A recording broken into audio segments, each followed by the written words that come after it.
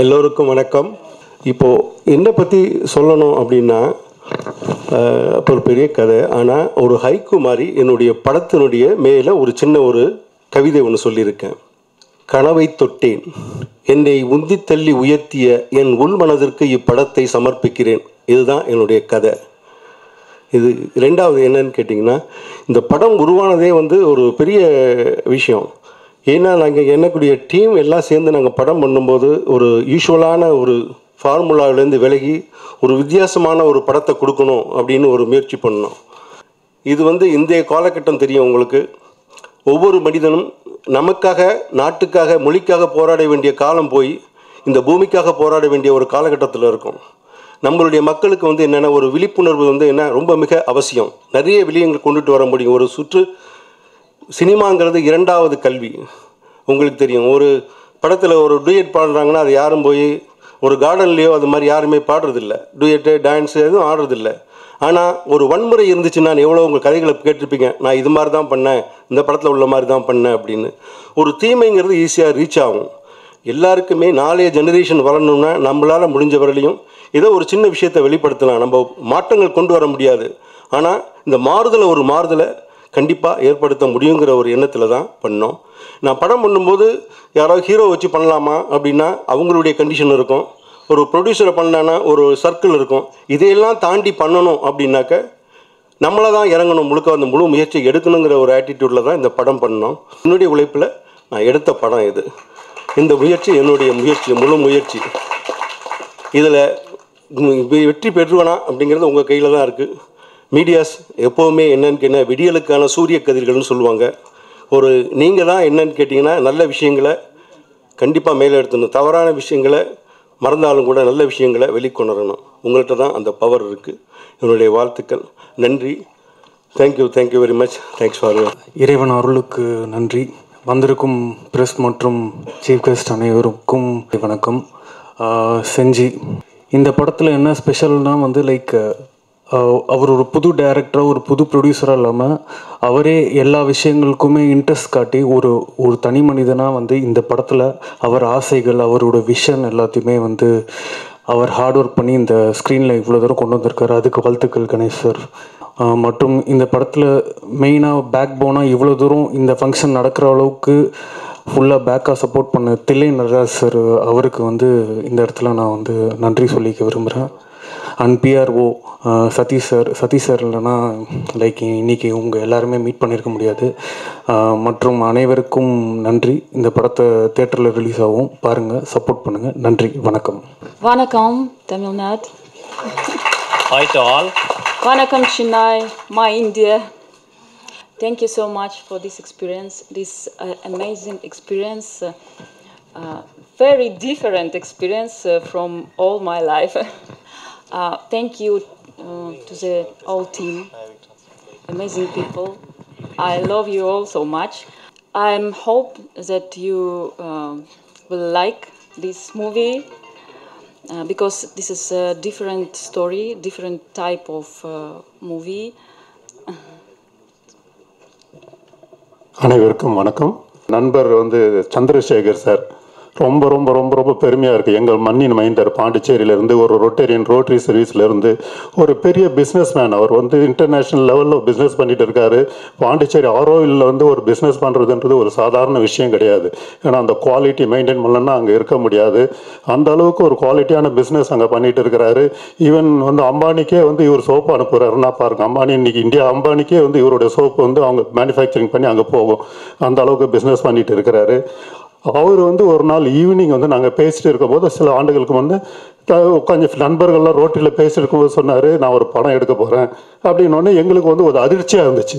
ஏன்னா இவ்வளோ பிஸ்னஸ் நல்லா சக்ஸஸ்ஃபுல்லாக பண்ணியிருக்கிறாரு, இவ்வளோ சமூக சேவையெல்லாம் நல்லா பண்ணிட்டு இருக்காரு, இவர் ஏன் இப்போ இது உள்ளே போகணுமா அப்படின்ற ஒரு கேள்வி இருந்துச்சு. அடுத்தது அந்த கதையை பற்றி நாங்கள் கேட்கும்போது ஸ்டெப் பை ஸ்டெப்பாக அவர் சொன்ன விதம் இருக்குது.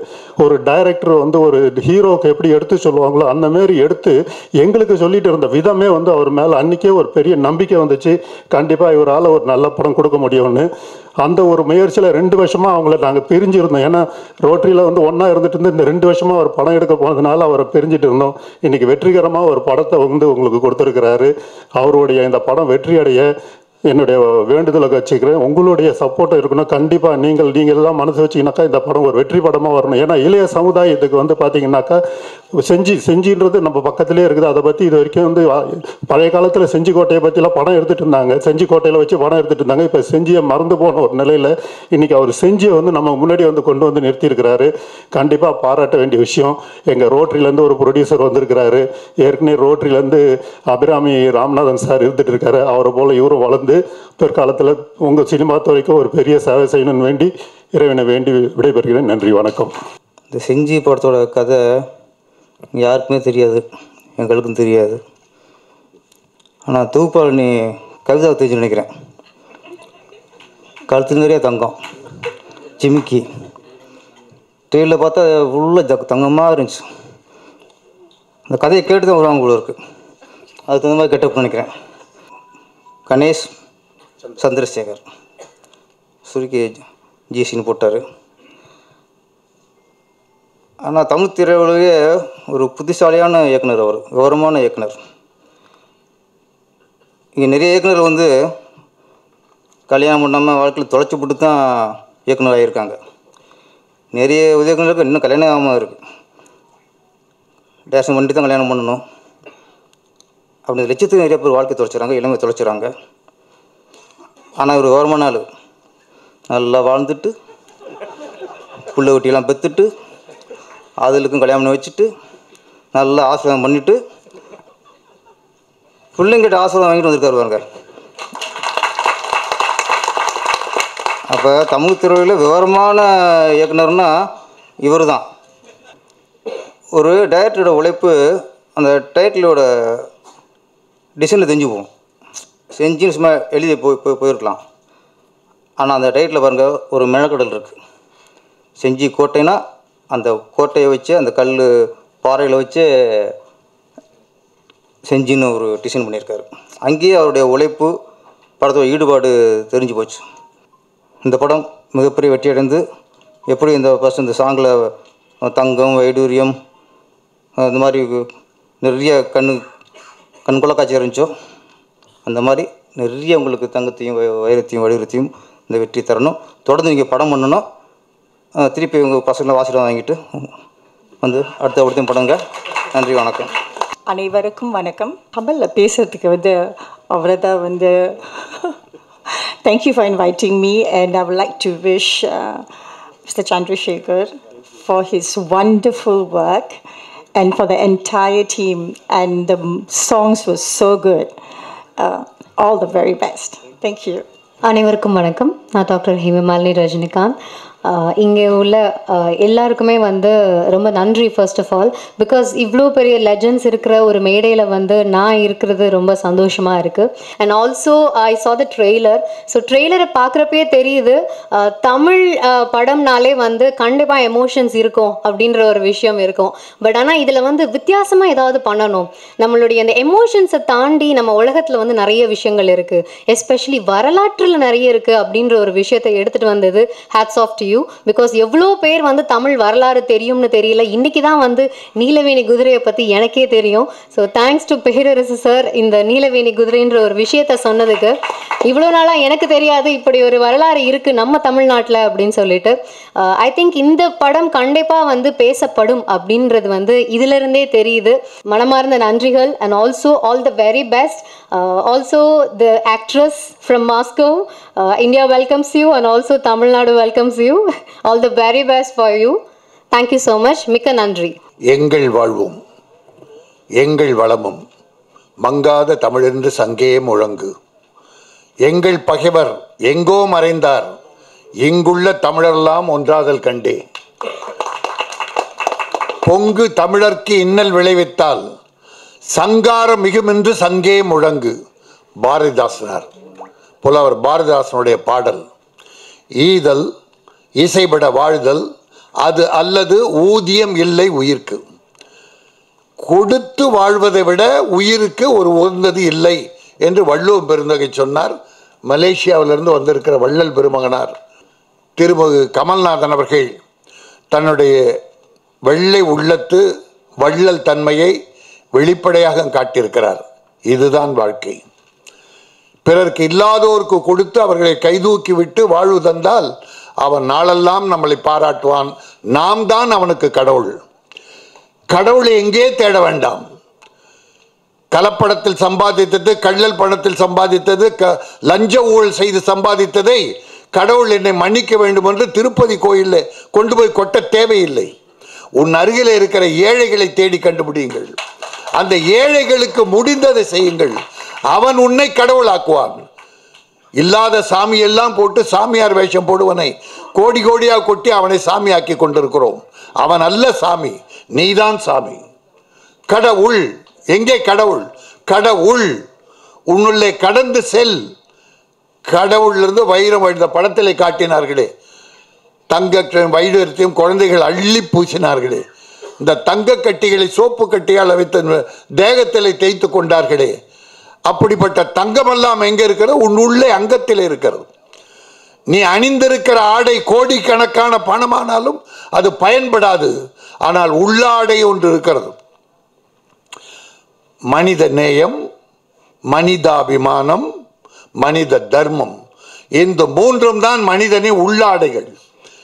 இந்த மனித நேயத்தோடு மனிதன் மீது அனுதாபம் கொண்டால் மனித நேயம் வரும்.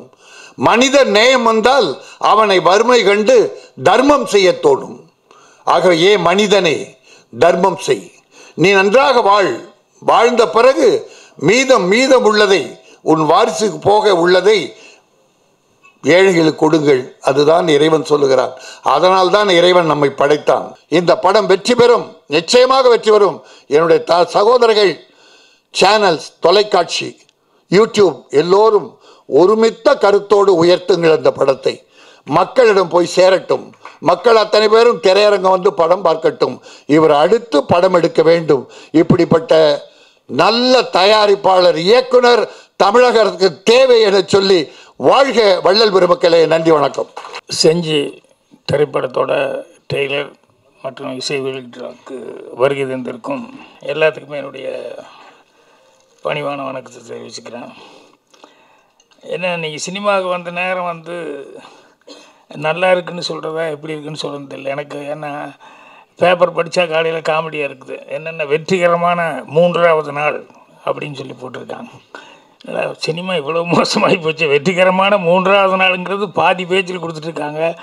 75, 100, 125, 175 இதெல்லாம் போய் கடைசியில் 3வது நாள் வரைக்கும் வந்துருச்சு. அப்படின்னு அடுத்து 3வது காட்சின்னு வந்துடுமோ அப்படிங்கிற அளவுக்கு இன்றைக்கி சூழ்நிலை ஒரு மாதிரி மோசமாக இருக்குது. ஆனால் அதே நேரத்தில் ஒரு புறத்தில் வந்து சந்தோஷமாக இருக்கக்கூடிய சமாச்சாரம் என்னென்னா, தமிழ் படங்கள் அப்படிங்கிறது தமிழில் மட்டும்தான் தெரிஞ்சிட்டு இருந்தது. அது இந்தியா பூரா தெரிய ஆரம்பிச்சிருக்கு. இந்தியா மட்டும் இல்லை, ஜப்பானு, கொரியா அப்படின்னு சொல்லிட்டு எல்லா ஊர்களுக்கும் வந்து போய் அங்கேயும் இதெல்லாம் யாருன்னு இந்தியாவிலேருந்து வந்த படங்கள் இல்லாமல் தமிழ்நாட்டிலேருந்து வந்த படங்கிற அளவுக்கு ஒரு மரியாதையும் சம்பாதிச்சிட்டு இருக்கு ஒரு சைடில். ஸோ அதை நினச்சும் சந்தோஷப்படலாம். புது ஆளுங்க வந்திருக்காங்க அப்படின்னு சொல்லும்போது அதுக்கு என்ன அந்தளவுக்கு அவங்களுக்கு மரியாதை கொடுக்கணுமோ அதை செலுத்தினாங்க. வந்தோடனேயுமே அவருக்கு தாங்கிக்கவே முடியாத அளவுக்கு ஒரு பெரிய மாலையாக வந்து நம்ம ப்ரொடக்ஷன் ஆளுக்கெல்லாம் போட்டுக்கிட்டு அவரை வந்து கௌரவப்படுத்தினாங்க. இதெல்லாம் நம்ம செய்ய வேண்டியது நம்மளுடைய கடமை புதுசாக வர்றவங்களுக்கு. அதனால் இண்டஸ்ட்ரி நன்மைக்காக எல்லாருமே ஒத்துழைப்பு கொடுத்துருக்காங்க. அவங்க எல்லாத்துக்கும் என்னுடைய மனமார்ந்த நன்றியை தெரிவிச்சுக்கிறேன். வெற்றி விழாவில் செஞ்சுக்கணும்னு எதிர்பார்க்குறேன். நன்றி, வணக்கம்.